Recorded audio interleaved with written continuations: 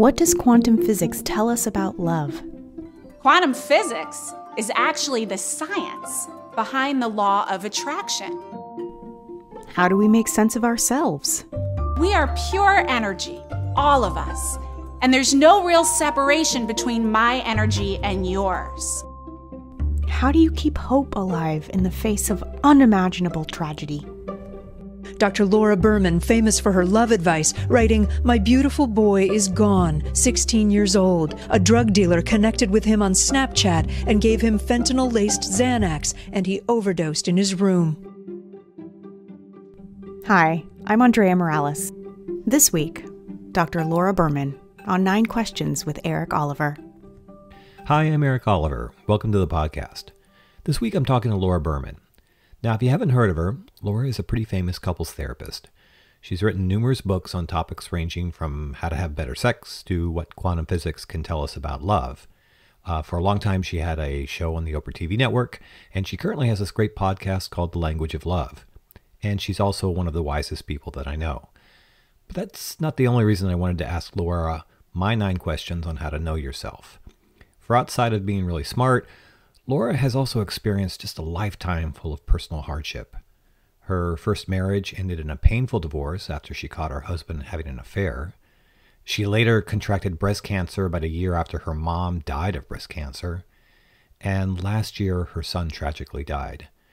And what's amazing about Laura is how well she's kept it all together through all of this tragedy. Whereas most people I know would have been really crushed or scarred by these kinds of events, Laura has managed not only to survive, but to retain a deep soulfulness and a love of life. And she has a lot of great things to say. So I'm really, really pleased to have her on our first episode. I hope you enjoy it. If you would like to hear the complete unedited version of Eric's conversation with Laura Berman, head to 9-questions.com, where you'll find a link to our Patreon page, where we are happy to make the full version of all of our podcasts available to our Patreon supporters.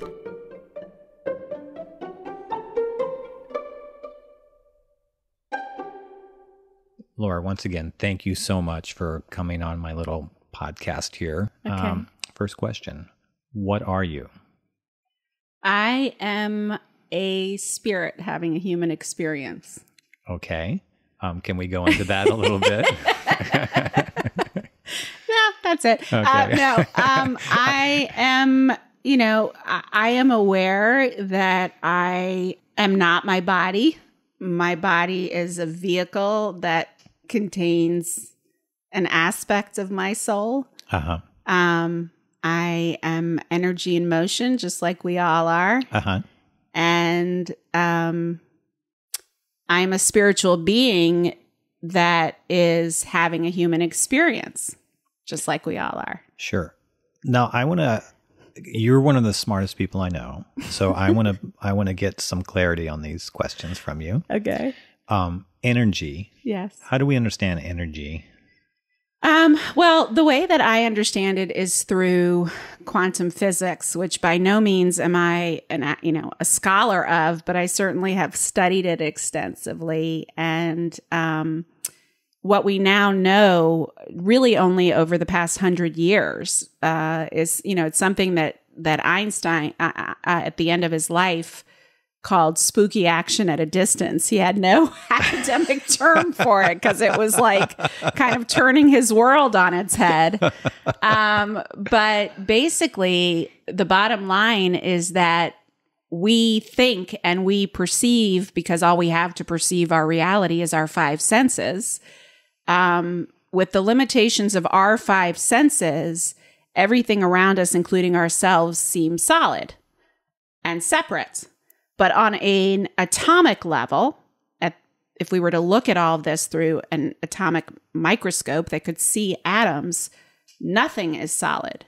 We are all just atomic energy in motion. And energy never dies. Our bodies die, but the energy remains. Well, I'm going to skip ahead to question 3, because I think this is the appropriate time to ask that question, and then we'll root back to question 2. Who are you? And the question is, who are you, really? Who am I really? Yeah. I am an expression of God's light.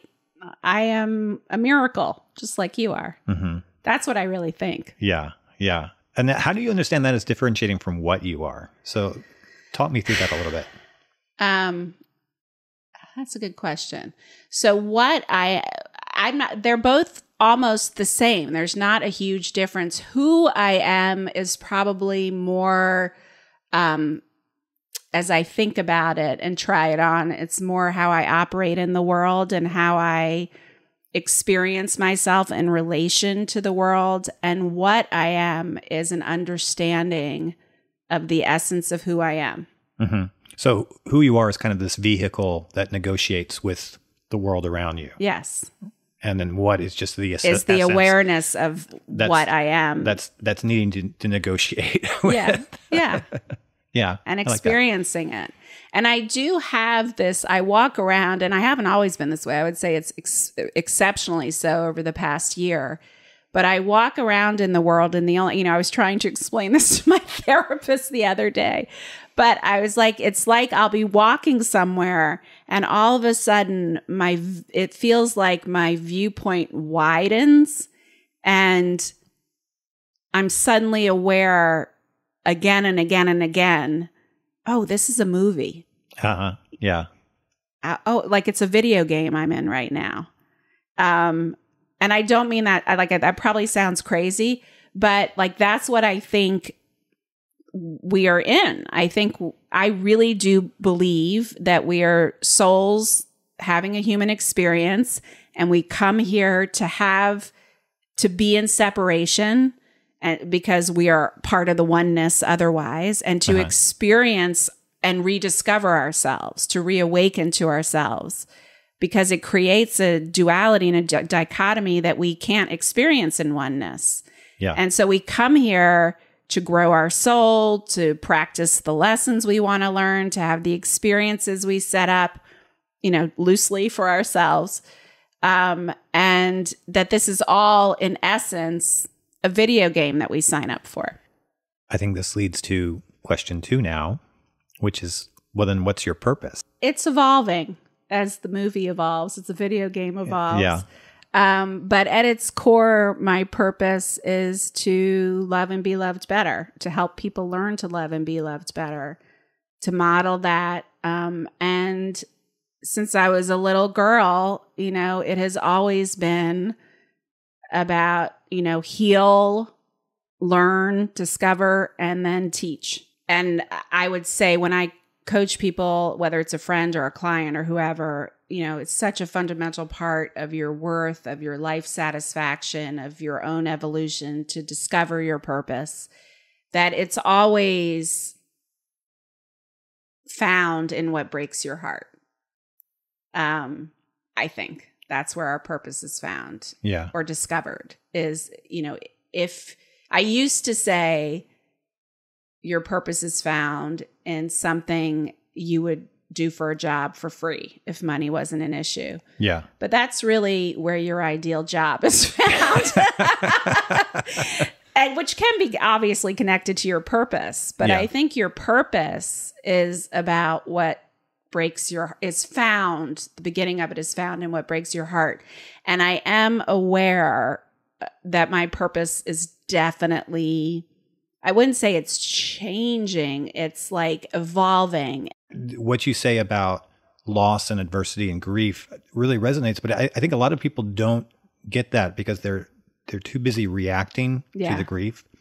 But the real wisdom is to push through the grief and see the grief as, oh, this is my moment to learn, and this is my moment to draw from this and kind of strip away a lot of the unnecessary things and kind of go right to my core. Yeah. And I think this is what grief experiences do for us. I often think of it as it's like the tide goes out, and then what's laid bare is the sort of jagged coral that's sort of at our essence that's there, and then we can see it. And the challenge is, of course, it's really painful. It's sharp and jagged. Yes, and not pretty. But it's clear. Yes. And then as the tide eventually comes back in, it's can we keep a little bit more clarity with each kind of movement in and out of the tide? Yeah, and it really requires which I am a big proponent of, on all things, of going all the way into the belly of the beast. And, you know, I call these things, I guess, you know, from a biblical perspective, it's like the desert, right? When Jesus was in the desert. Yeah. From, you know, my perspective, I call these experiences AFGEs, another fucking growth experience. Like these things that break you apart and break you open. Yeah. That are always an invitation. Yeah.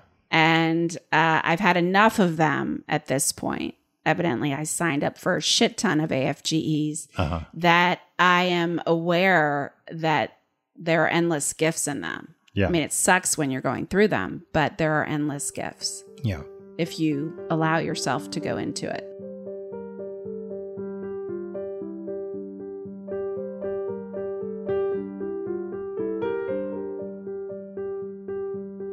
What are your dreams telling you?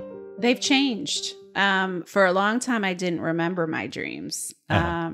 Until recently, after my son died, I started having lucid dreams with him in them. Yeah. So if I call him in viscerally, physically, you know, if I call him in and move my body into a certain frequency, if I move myself into that frequency and I really call him in, then often I will have a dream where he is just a character in the dream or comes into the dream.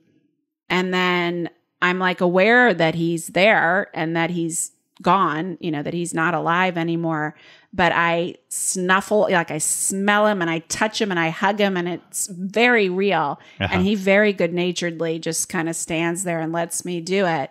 But it kind of gives me a dose of him physically that I don't get to have anymore. And viscerally that I don't get to have anymore. But in terms of my dreams of the future, there have been periods in my time where I really had clear vision of like exactly what I wanted to logistically create. And I'm much less interested in that now as I've developed more and more of a partnership with my essential self, higher self, you know, God, spirit, I'll fill in your blank there. Where I'm much more interested in cultivating how I want to feel than what I want to do or create or dream into. So if I dream about the future, you know, it's really about regularly getting clearer on how I want to feel. So I don't make I haven't made New Year's resolutions for many years. I just resolve for how I want to feel, which this year is joyful, connected, and peaceful. And so that becomes my litmus for everything. Is it something that's going to bring joy, peace, or connection, or all three, ideally? Yeah. And if not, no thank you.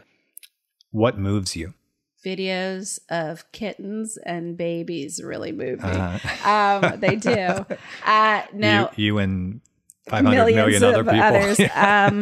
I have said actually recently, I've been teaching this course in manifestation, and I had this epiphany the other day, and their assignment was to go and look at your explore page on your social media, because what is there is where you are putting your energetic attention. Okay. And where attention goes, energy flows, right? Yeah. So if it's, you know, porn and politics, that's where your energy is going. That's what you're manifesting, basically, more of that tension and intensity. And if it's, you know, kittens and babies, or lately for me, it's been farms and little houses. But sorry, what was the original question? I went on a tirade. Tell me the question again. HGTV is what moves. Yeah. What moves you? Oh yeah, what moves me? Yeah. You know, what tends to move me is other people's.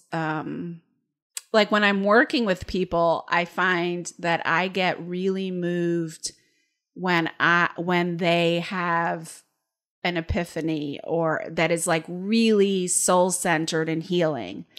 Healing really moves me when I see someone really getting it, whether it's through working with me or just in general or in a movie or whatever. When I see someone awakening to their truth in a really honest and beautiful way. That really moves me. Love moves me.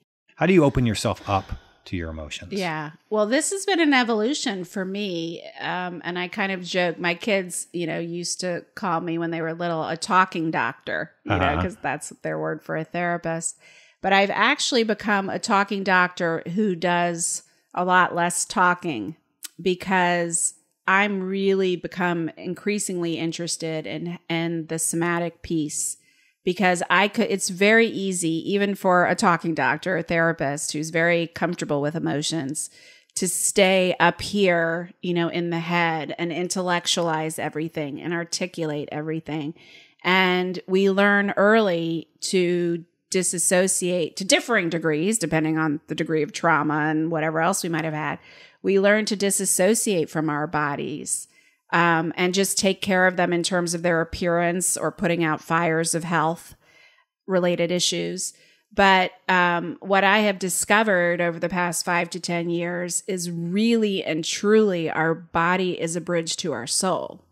And when you can really, I call it embodiment, like when you're really embodying in your body, you have so much more control of so many things in a beautiful way, but especially your energetic frequency, because you can start to, and I've worked with so many people, mostly men, but women too, who just really don't have that vocabulary. They don't even know how they're feeling. Yeah. And so I will ask them just to identify what they're feeling in their body. And we know that when you feel tightness in your chest, that's usually fear. When it's pain in your back, that's anger. There's sort of these somatic cues, but also each of us has an individualized way of embodying different emotions. What I learned 10 years ago, my mother died of what was ultimately metastasized breast cancer. And that, in fact, I was laughing thinking about you coming to talk to me today, because I was remembering that I barely knew you at the time. I obviously knew your wife, but I remember I was so beside myself that my mother, who was like my soulmate, was dying, that like I just saw you walking in the hallway of our kids' school. I don't even know if you remember this. You said, "Hey, Laura, how you doing?" And I was like, "My mother's dying." Like I just, do you remember that? Yes. You were like, what the hell? No. It's like, oh, my mother's dying. Like how can the world keep spinning? Right. It's like, I don't know if I can help you with that. Okay, have a good day. I wasn't expecting a response. I just was like, my mother's dying. Well, there's that old joke, like there's nothing more tiresome than an honest answer to the question of how you're doing. That's me. I'm one of those tiring ones that actually tell you the truth when you ask that question. But I was in so much pain, and I was shooting a television show. I was doing a radio show. I had 3 small kids. Like I was like, I do not have time. I'll deal with it like a pressure valve. But I'm going to find spiritual meaning here.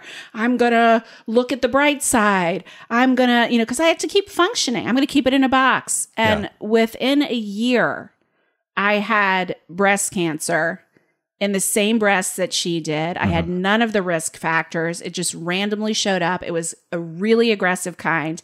I had to completely stop my life and go through chemotherapy. And it was one of the greatest gifts I ever received, not only because it was the first, what adult, unless you get seriously ill, stops their life? It was the first time and only time in my adult life till recently, with this most recent one, that I stopped my life. Yeah. And totally reassessed everything. And that led to a huge transformation. But what I really learned was that you cannot go over, around, or under the shit storms. You got to go through them, or you're going to get sick, or it's not going to get any better, or shit's going to fly. And so that is what began my embodiment practice. And what I would say over the past year, when my son died, I knew, first of all, there's no way I'm checking out. Like, I got kids who need me and a husband who needs me, and I am not going to go. Yeah. And if I'm not going to go, I have to be willing to go into this. And I can't believe I did this, but I went to my husband probably a week after Sammy died. And I said, I have to leave for a week because I literally knew I was going to die. And I said, I am not going to survive this if I don't go to the woods and screech and howl and move this out. And this isn't going to be enough. I have to keep doing this, but I have to go. And God bless him. He was unbelievably supportive. He needed me more than ever, and he let me go. And I went into the redwoods with a really dear friend who was masterful at holding space for that. And all of my healer friends came to help me on Skype, or if they were nearby, came to visit.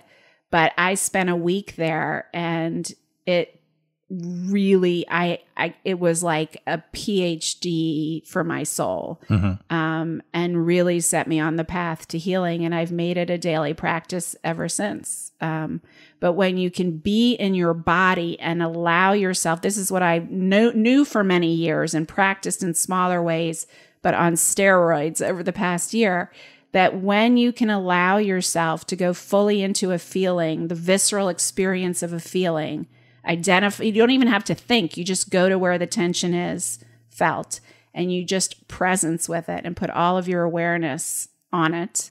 Then your body just takes over, and you cry or you scream or you pound or you whatever. And it takes maybe 15 to 30 seconds, whole process, maybe 3 minutes. And you are so much lighter and clearer of a channel then, energetically and focus-wise and healing-wise. Who's writing your life story? Oh, boy. You mean my biography or my whole story? If you were prominent enough that someone's writing your biography, then that's all you need to say. It's like, oh, no Robert Caro is, baby.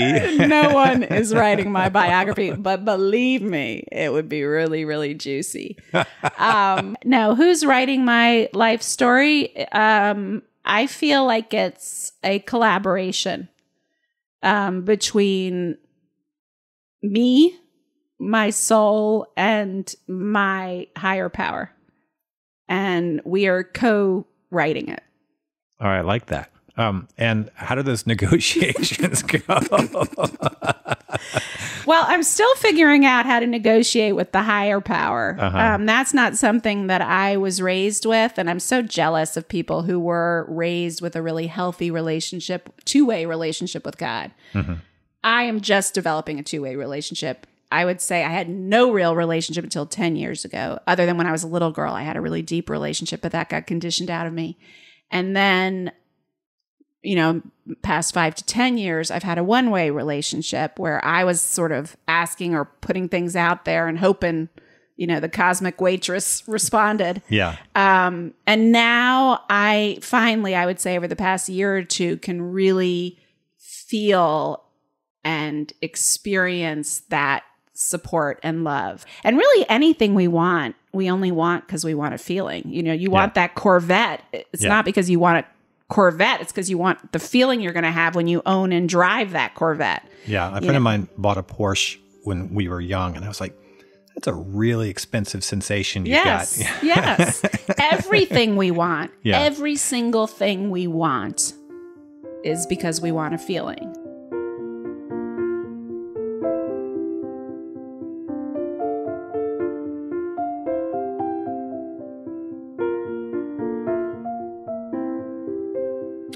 Do you own your shit, or does your shit own you? You got to ask my husband. No, I would say I definitely own my shit. I know my shit, put it that way. I know my shit. I own my shit. I'm not perfect at owning my shit, nor, I don't think anyone is. But I definitely own it. How do you own it? I am really aware of my triggers, of my shadows, of my insecurities. I've worked a lot through the years to really accept and love them rather than resist them.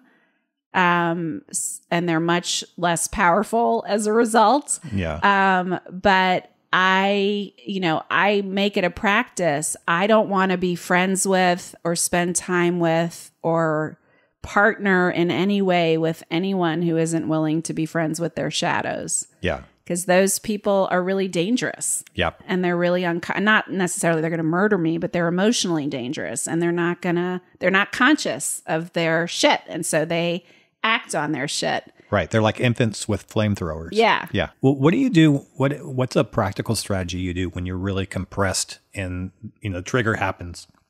I see this in myself sometimes. And it's like, I'm in a state, my whole consciousness now is very scrunched down, and I'm just caught in the maw of this like little infantile demon. And it's just buffeting me about like a little rag doll. Aw.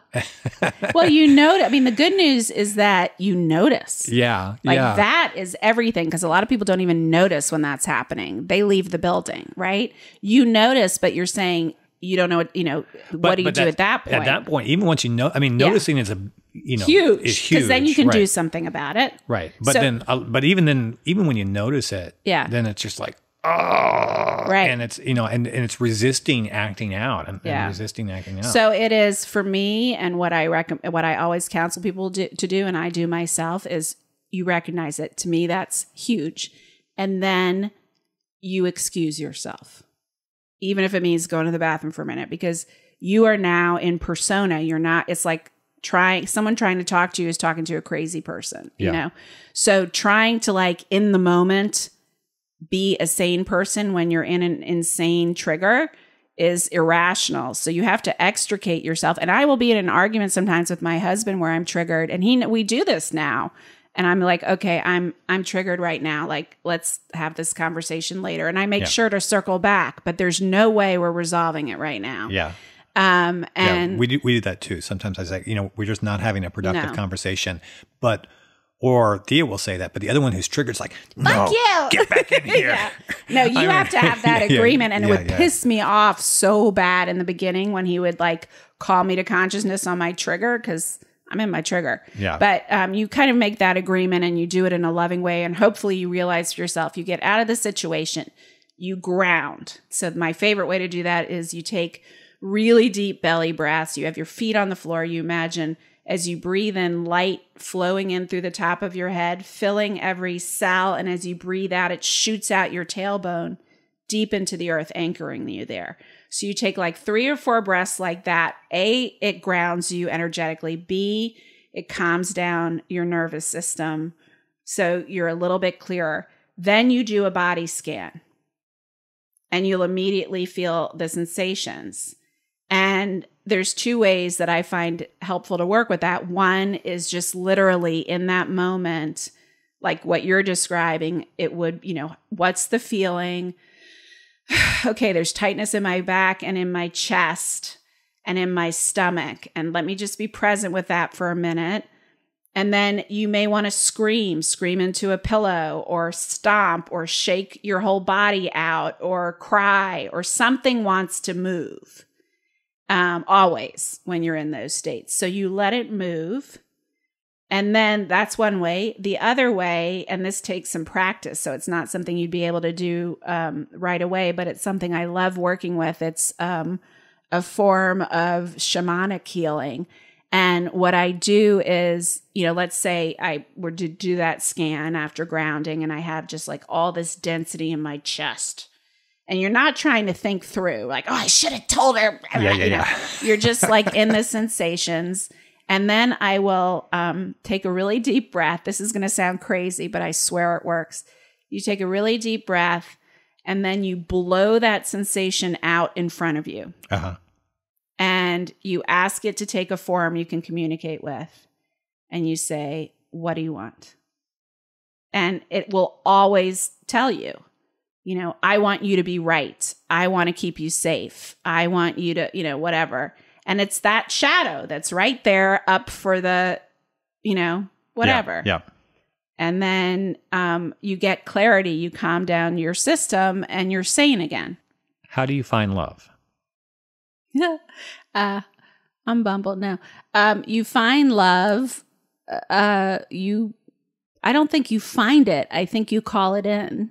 And I think you call it in as a result or as a reflection of the degree to which you love and accept yourself. Like, I found it to be true every single time that we will attract in and be attracted to someone who's operating at the same frequency energetically as us, at the same emotional health level, and who is a reflection of the wounds we're not willing to be with. That's why our partners are our greatest teachers, because they're going to trigger everything. Mm-hmm. So what I have found working with so many people who are looking for love is that when I can get them to a place where they can really fall in love with themselves, it happens so easily and naturally. Yeah. In a million different ways, not necessarily through online dating or matchmaking, just like randomly. How do you get someone to fall in love with themselves? It's a process of self-discovery, of self-inquiry, and most of all, of self-acceptance. And as I was saying earlier, it's about your cultivation of a spiritual connection, whatever form that's going to take. But if you can really do that and practice trusting that and being guided by that, that I have found is the quickest and most profound jumpstart to one's self-worth. See, I think this goes back to the theme of how when we're in grief, that's why that those moments are instrumental in that process. Because when all the shit gets stripped away and we're just down to our bare bones, that's when we have to sort of make peace with what's there at some level. Yeah. And then we can fully make peace. And it's interesting because I think that's the hard part. If you're in some ways just muddling through the routines of your life, you're too habitualized in your just ordinary goings about to really do that. It's hard to actually see yourself to become in love with yourself. Yeah. Or fall to become in love with yourself. I mean, yeah.